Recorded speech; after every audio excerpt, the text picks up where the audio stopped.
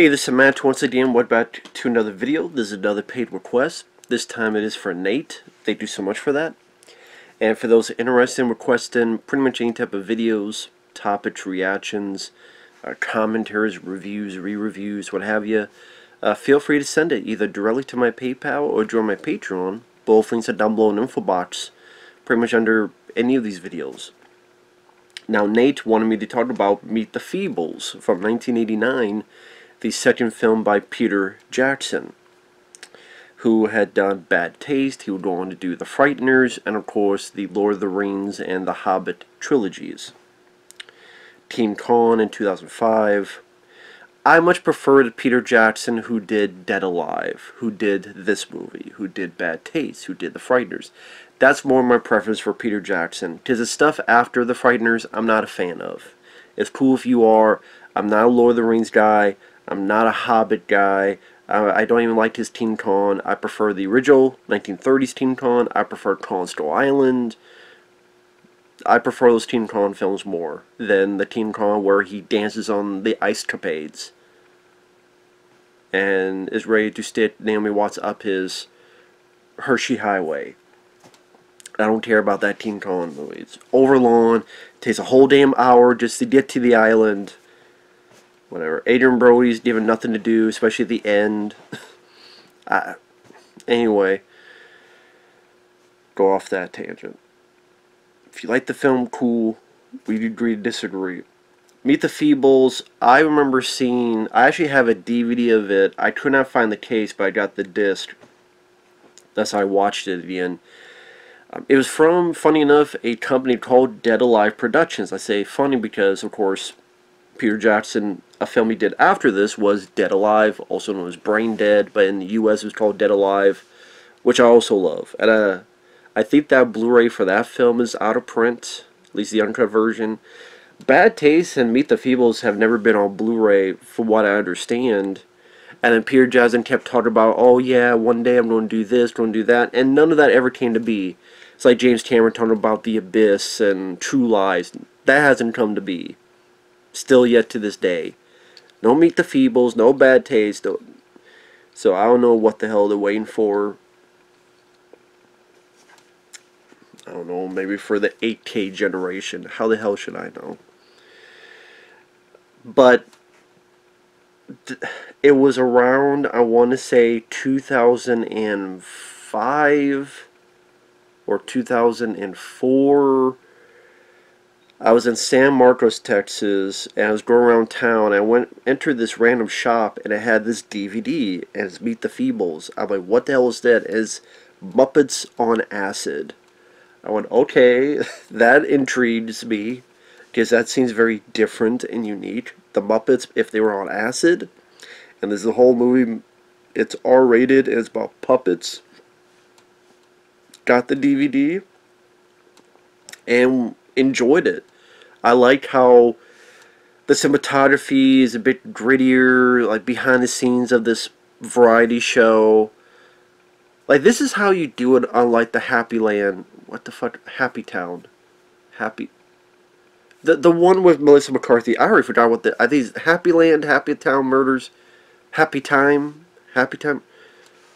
Well, that shows how much I remember that movie. I can't remember the damn title. The one with Melissa McCarthy teamed up with a puppet. It's like a cop show, and the jokes are, okay, the jizz of this puppet is silly string, and that goes on for like 3 minutes. Here, it's a lot grosser. It's a lot more vile in terms of that type of stuff. But at the same time, it feels a bit smarter. It feels a bit wittier about show business and how this variety show has all these dark secrets in between of sex and drugs and all that stuff. It doesn't feel neutered. It doesn't feel clean. Like, again, the way it looks and the way it's shot. Maybe just because that's how a lot of 80s movies were shot in a good way. And on a quick note, the DVD, I remember it seemed like a cheaper DVD production of a company, because I'd never heard of that company, Dead Alive Productions.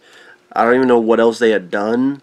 I remember they had a lot of trailers Like, you clicked on the trailer, and there were films like In the Woods. There was a film called Dahmer, like Jeffrey Dahmer, The Secret Life, or The Secret Life of Jeffrey Dahmer. And it stars, I think, Carl Crew, well, one of the guys from Blood Diner as Jeffrey Dahmer. There was not the one with Clint Howard, but there's another one called Mr. Ice Cream Man, which had the music from Aliens, like Bishop's Countdown. Bow, dun, dun, dun, dun, dun, dun. I'm like, and this is like this really low budget, shot on Shidio, like Mr. Ice Cream Man. Yeah, not the one with Clint Howard. This is a different one. So I don't know. Those trailers stick out to me for some reason. Maybe just back to the day, I did watch this quite a few times because I'm just so. This is so unique, and I actually like the puppetry work.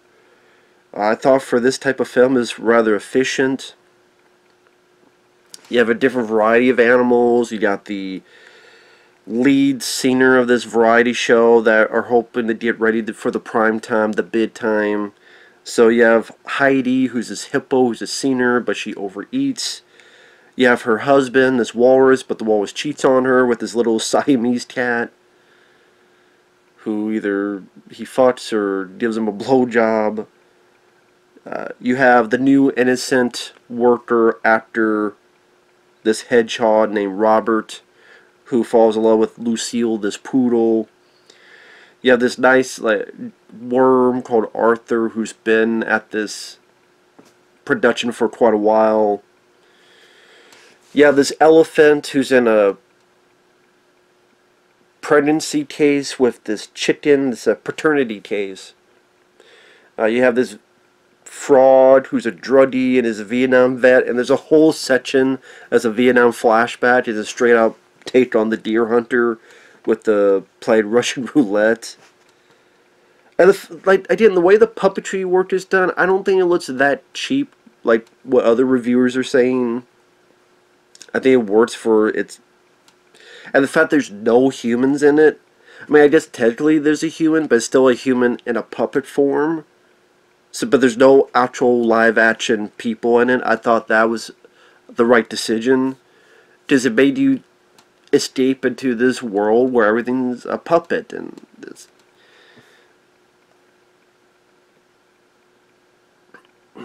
And it's one of those things where you didn't quite know what would happen next, and it would go for the fences, and it would not hold back, and it was this kind of crazy curiosity. Okay, here's a rabbit who's like the MC or whatever, and he's sexually promiscuous, and he's got a possible STD, but then there's something else to it. You have this rat that works with the walrus, and he's got this background where he's filming porn, and you got drug deals going on, and some drugs are bad, and one punches the other, and the one puppet melts into a puddle of mess. There's a damn machine gun massacre where Heidi finds out what's going on with her husband and is so psychologically damaged she goes on a rampage with the damn machine gun she stole from Rambo in First Blood. I kind of sit here and I go, why is it that this film works, but that Melissa McCarthy film did not work? I think number one, it's more fully committed to its insanity, and it's more, I don't want to use the words daring and other stuff, but it's more,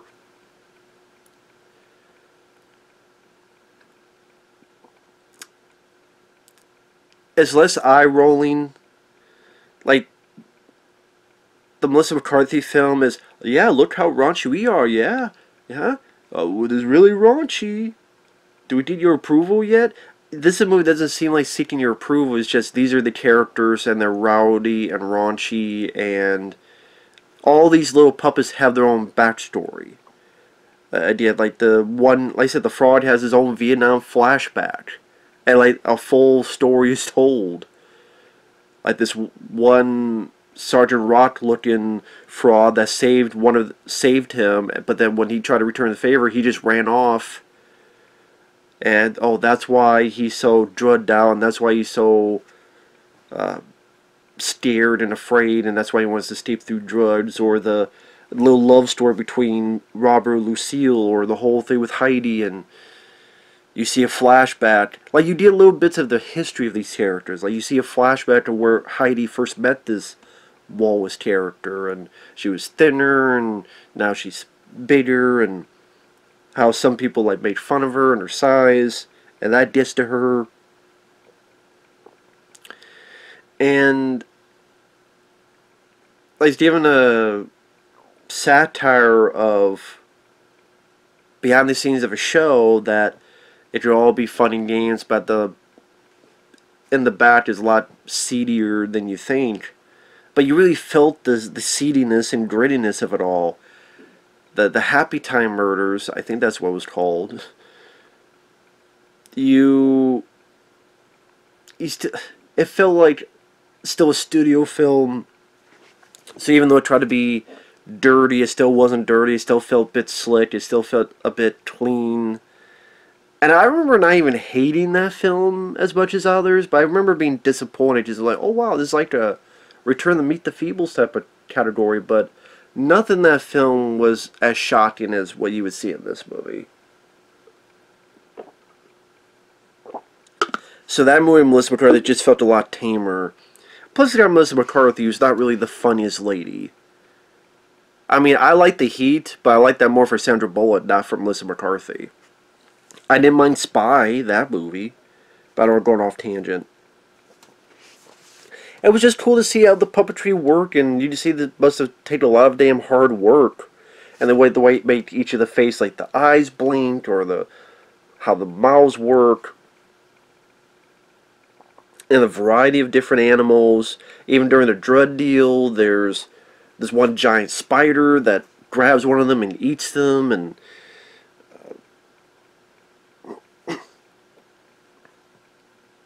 it goes at a good enough pace. I don't think it was boring. And it's kind of a weird movie to try to describe. You just have to sort of see it to believe it.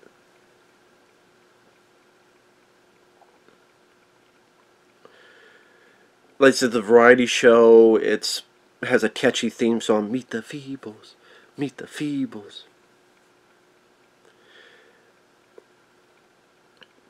And I remember seeing it thinking, wow, this is very unique, this is very original. It's like taking the Muppets, but if behind the scenes was all these stories you hear about other shows where it's seedy, or it's rowdy, or it's raunchy, or it's not as clean as you think it is, and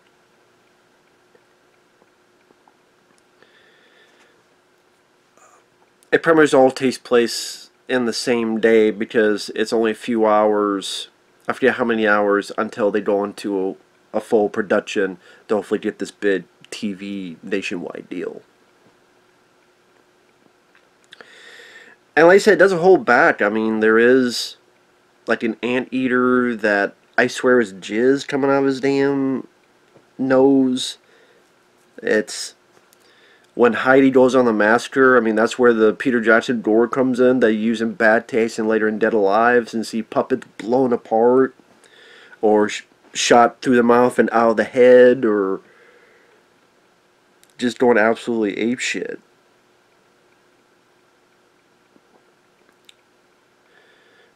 And yeah, if you're not, I'm not usually into that type of stuff, but I guess the whole thing with the puppetry, the way it was done, for some reason, it didn't bother me as much. I can't quite understand myself, but I guess it was just, in a way, it didn't feel like it was just doing it for shock. It is doing it for just shock's sake, but at the same time, it just felt like, okay, well, this is just how these folks live, and this is just how decadent they are, compared to then the innocence of Robert and Lucille and Arthur and those characters, which are the few that live. I mean, okay, well, that's why they live. I mean, spoilers, not everything works. There's this Fox that is so adamant to get the song on the air on the show, and the Walrus is like, no, you're not doing it. And when the Fox thinks everything's going haywire, he sings this song about sodomy.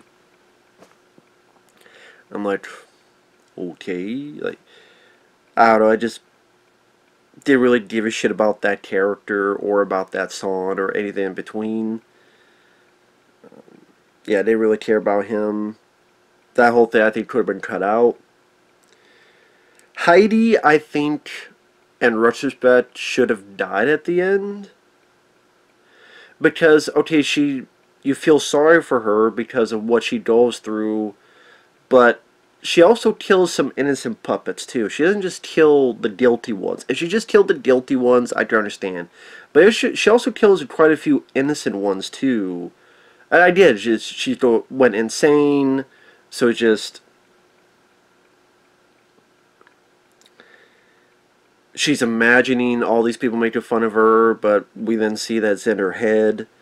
But at the same time, with so many innocent people, it's like, okay, she gets punished, she goes to jail, but then, oh, she's now working as a supermarket, and I don't know, I still think she should have, either she should have died, and there'd be like a puppet heaven, maybe they could have some stuff in there, or, either she kills the guilty ones, and that's where the massacre is a part of it, or she's got to pay for what she did and go out in a blaze of glory. I don't know. But other than that, I don't really have much issues with it. Like I said, if you've never seen or even heard of the film, you're in for a... That's why, you know, so many movies today, they try to push, oh, what the fuck quality. I'm like, I've seen Meet the Feebles. I've seen some what the fuck movies, so... But this one at least is entertaining. Likable characters. I liked Robert as little, I don't want to say lisp, but a little bit of a Elmer Fudd type of quality to his voice. He can't say his R's. His R's he says is his W's. My name is Wobbit. I get Arthur the Worm. Seems like a good old Cheerio type of gentleman. At least in this, you have some characters you could root for, you could like, and have a certain like innocence quality to it. I think also like the Happy Time Murders, like it tries to be a cop show, a cop film, but then like the action and stuff isn't really up to par. Like I said, Melissa McCarthy could get on your nerves a bit, and like I said, this really went for the fences, and you saw it, and you felt it, and you just kind of taken aback by how far they went. But there was actually a story being told. Like I say, each of the other tiers, maybe that's another reason why I could deal with the shock value stuff, is like, there's still little stories being told. Like I mentioned with the Vietnam vet, there's a full story of that. Same with the hippo, everything else. Which is weird to say that out loud. But yeah, if you've never seen Meet the Feebles, I'm not going to give everything away. Leave some room for you to find out for yourself. It is on YouTube for free. You just type in Meet the Feebles. It is on YouTube for free.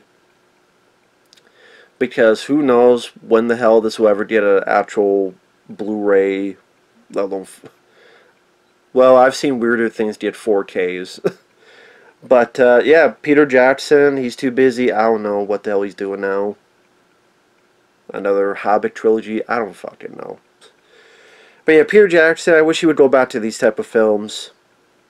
But I'm sure he feels he outgrew them. Who knows if he even likes these older films. He may be like, they're beneath me. You never know. Kind of like Jamie Lee Curtis when she talked about, you know, those slasher films she did. Oh, they all suck. I'm like, no, you suck, Jamie Lee Curtis, you old twat. But, either way, Meet the Feebles. Definitely a thumbs up for me. Thanks for watching. We'll see you guys later. Bye-bye.